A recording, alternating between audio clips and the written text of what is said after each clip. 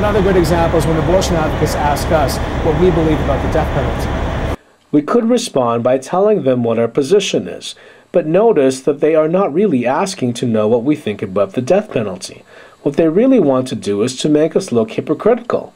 They want to make the point that if you or I support the death penalty, we can't be pro all human life. Of course, the pro-life position is about protecting the rights of all innocent human beings.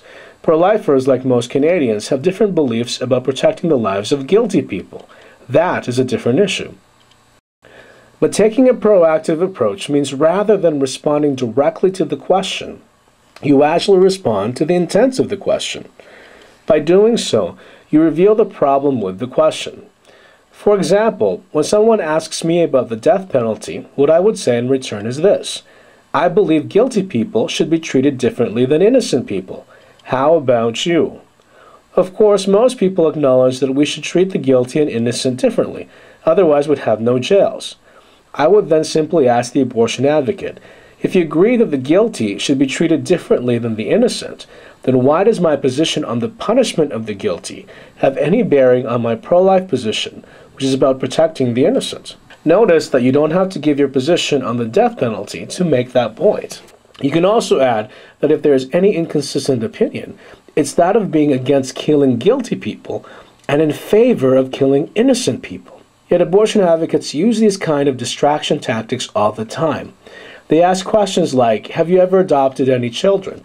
Or have you ever given birth? To make the point that if pro-lifers have had no experience with an unplanned pregnancy, they should have no say in the debate. Worse, they use ad hominem or personal attacks, implying that there is something wrong with pro-lifers' character, and therefore our arguments. In an HBO special, 80s comedian Roseanne Barr said, "You know who else I can't stand is them people that are anti-abortion. I hate them. They're ugly, old, geeky, hideous men. They just don't want nobody to have an abortion because they want you to keep spitting out kids so they can molest them." If all these arguments are true, and they clearly are not, how does it change the fact about what the unborn are?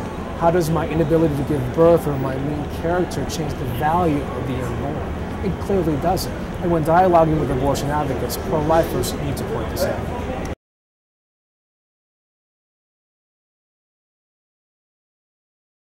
Especially since abortion discussions can get heated, it's important to find common ground wherever possible. It doesn't mean we compromise our position, but it does mean we acknowledge that the person we are talking to, for the most part, thinks what they believe is an objective good. Many abortion advocates truly believe that they are fighting for fundamental freedoms that must be protected in order for women to be equal to men.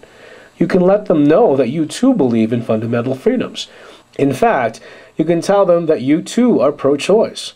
I'm pro-choice when it comes to what career women choose, or whether or not they drink. But just as all Canadians are pro-choice on some things, Canadians, including abortion advocates, are also anti-choice when it comes to other things. That's why women can't legally choose to drink and then drive, or do certain drugs. Women can't even choose to have sex with whoever they want.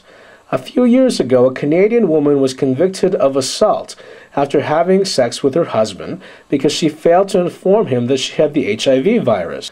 As well, when abortion advocate Judith Timpson was asked if Canadians should have a choice to use their tax money to pay for abortions overseas, she said no. Why? Because according to her, women's lives were in danger. In other words, she's anti-choice about what Canadians can do because other lives are in danger.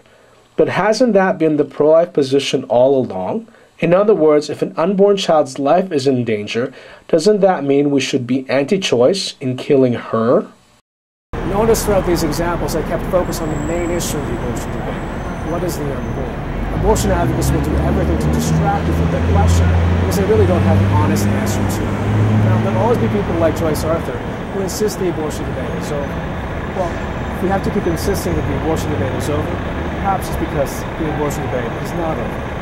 And if pro-lifers effectively dialogue about abortion with their family, with their friends, and their colleagues, in fact, then the debate has only just begun.